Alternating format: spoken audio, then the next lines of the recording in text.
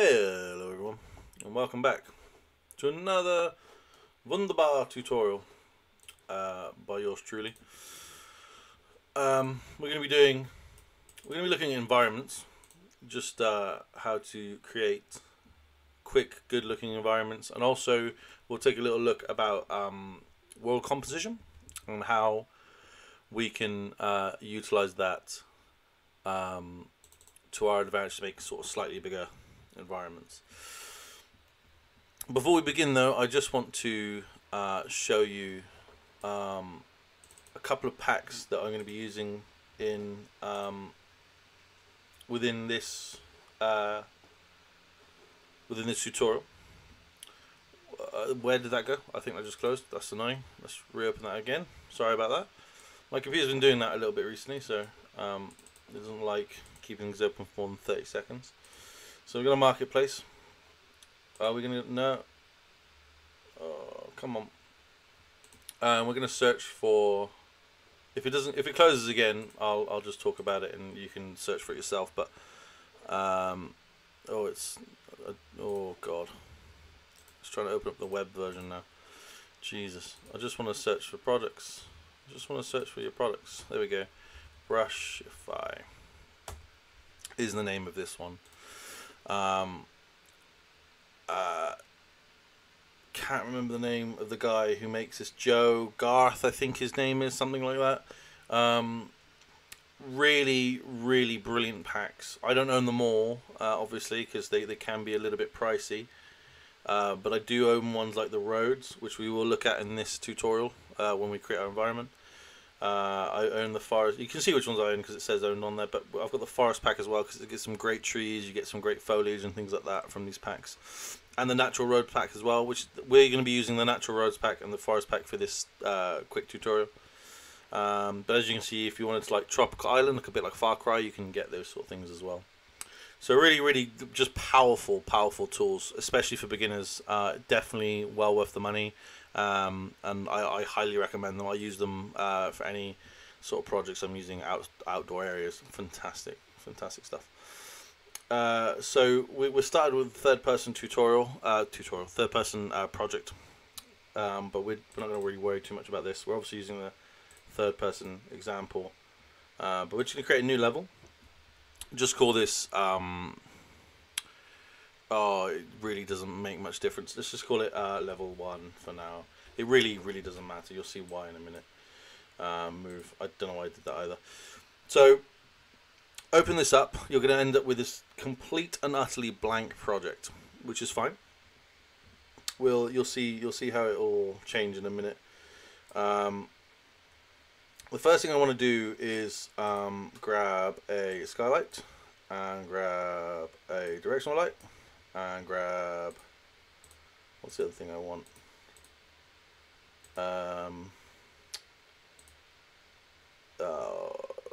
Height fog. There you go.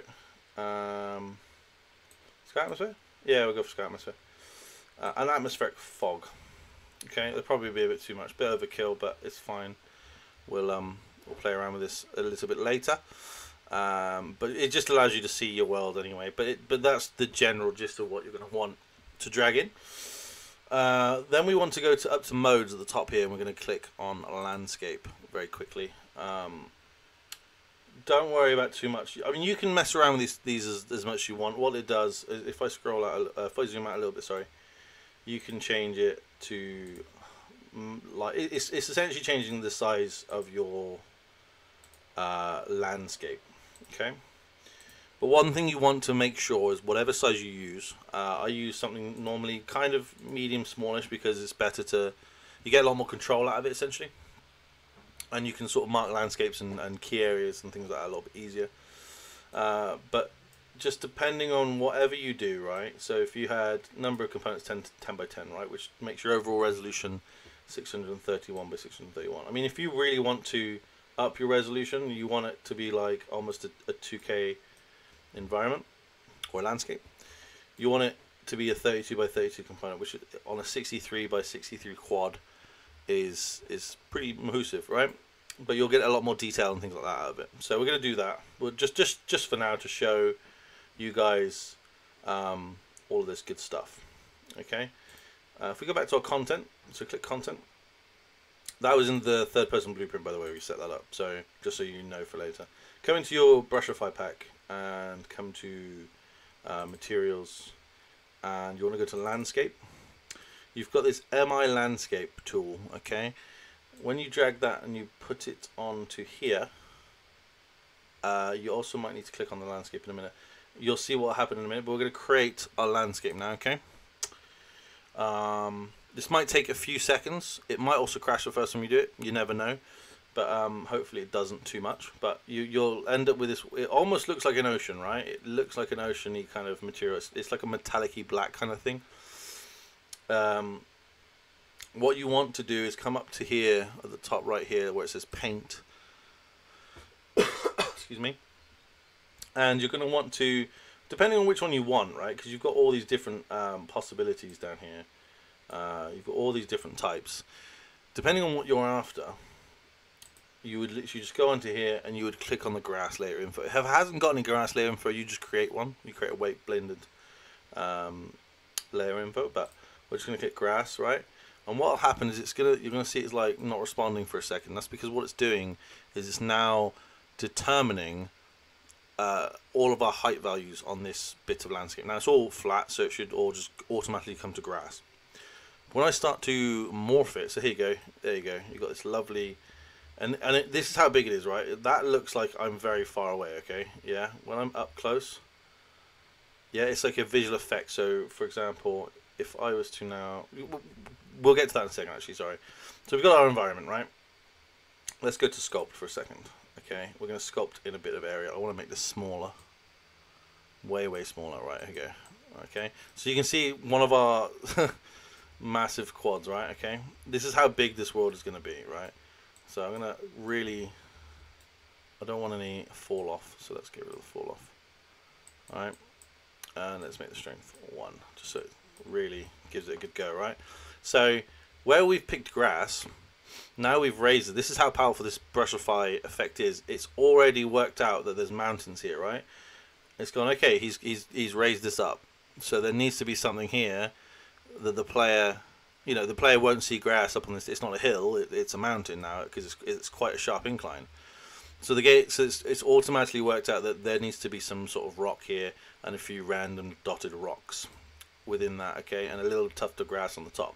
It works that out automatically for you. That's how powerful this is. So you can kind of almost now go absolutely crazy creating your design that you want, right? Say you want sort of, I don't know, a little bit of a hill, okay, that you can see. Don't worry about these shades and these lightings. That will sort itself out when you smooth it out and build your lighting and things like that. Okay, see, it will sort itself out. Okay, and now you've got sort of this hill, right? And it's taken me what, probably 5 minutes to get everything set up. I mean, apart from the downloading of the actual Brushify pack, which probably took 20 minutes. Now that that's happened, I've got this cool kind of hill already within my environment, right? There you go, I'm in it. It's not very big, obviously, but you can make this way bigger. And it completely depends on what you want to do with your landscape now, right? So automatically, I've now got myself a very large environment to work with. I've got all the tools I need within Unreal to go ahead and build mountains, hills, whatever I want. I can make rivers if I want to. We'll do rivers, don't worry. But and then once I've started also doing things like planting down trees and stuff, your environment automatically comes alive insanely quickly, right? I mean, you even got the details within this pack that's got like little flowers and stuff, right? So you don't even have to worry about adding in that sort of foliage. It's built in within your packs. It's a very powerful bit of kit to have on day one of making anything, right? You could go from having nothing to having a full-blown environment within half a day's work. That's how much it really speeds you up, okay? So with that in mind, let's very quickly just mess around a little bit. I'm gonna up this a little bit, right? And we're gonna create a little scene. Okay, that's what this whole thing's about. So I don't need all this environment. This is gonna be purely just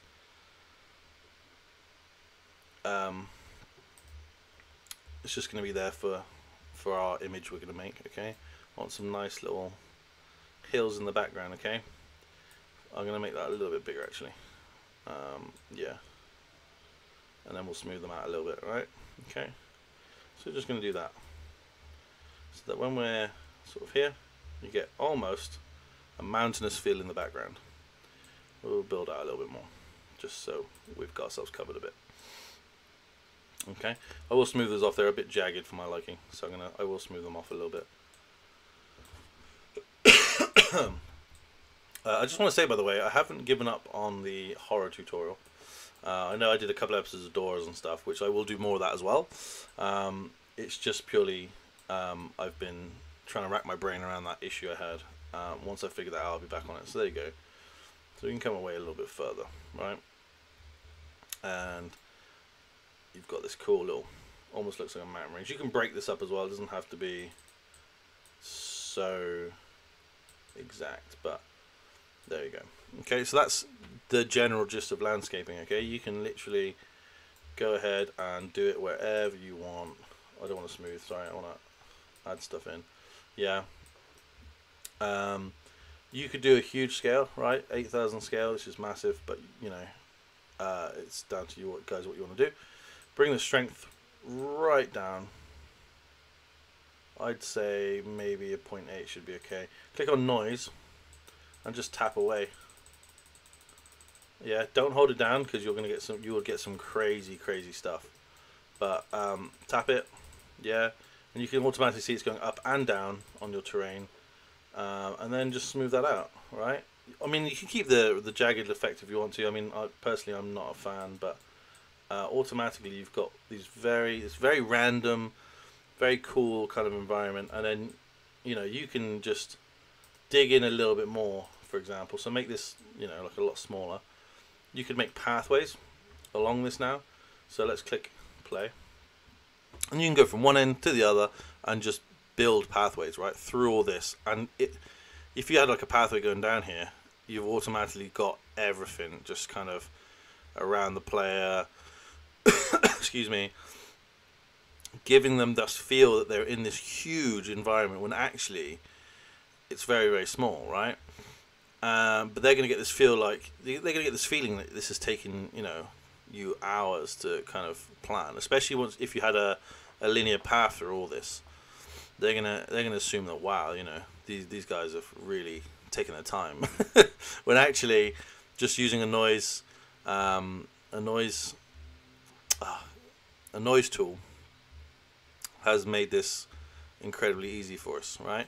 And you can even do it so, like, for example, let's make this a little bit smaller again, and you know, you can click erosion.